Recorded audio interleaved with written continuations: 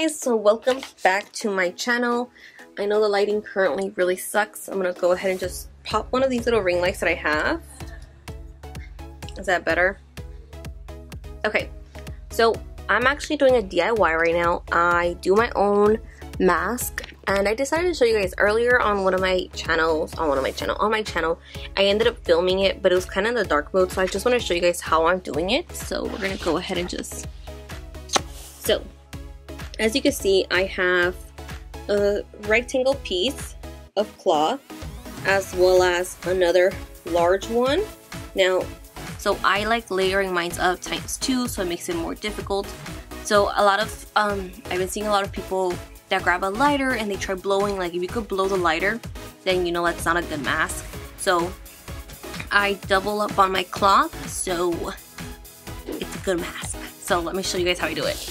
So once I've cut my cloth, I go ahead and layer the thicker one that I have, and we're gonna glue this completely.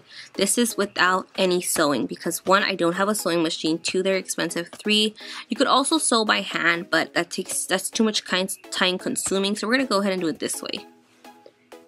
So I have my glue gun, which is a cheap one. I got it at the dollar store. So you could go ahead and buy yourself one at the dollar store. It's only literally $1, and the glues, which is $1, so save some money. So what we're gonna go ahead and do is you wanna center it, and you wanna make sure that you put it, like glue it in this little area. You don't need a lot of glue. You're gonna put a little bit of a dot right there, and then just glue that dot. Ooh, she hot. Alrighty now. The good thing about using glue is that it dries really fast, so you have, you're working with something really fast. So we have this going on so far. Now what I'm going to do is I'm going to actually seal this up. So I'm going to go ahead and pinch it down like this and just grasp it there. Okay, so now I'm going to go ahead and glue whatever's left on here. Just glue it like that. Hopefully this is not confusing and I'm doing this right so you guys can know. You could obviously go a little larger. It all depends on you. This is one that I did. This one's completely, honestly, like see-through. You could put a cloth under this. It's like my walking to the park one.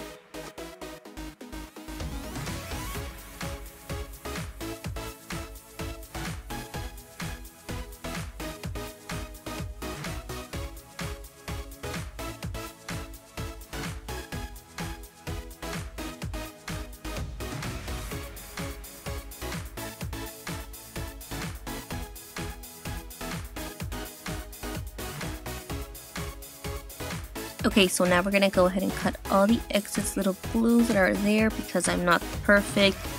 I mean, this is my mask, no one else is gonna use it, it's only for myself. If you are a perfectionist, then make sure you cut everything right and use a ruler and, have everything nice and neat. I'm not a perfectionist, I'm okay with it. Alrighty now.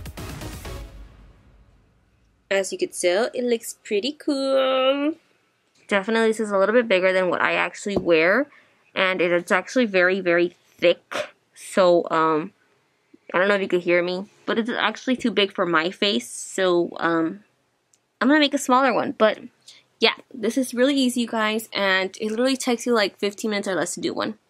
I hope you guys enjoyed this video.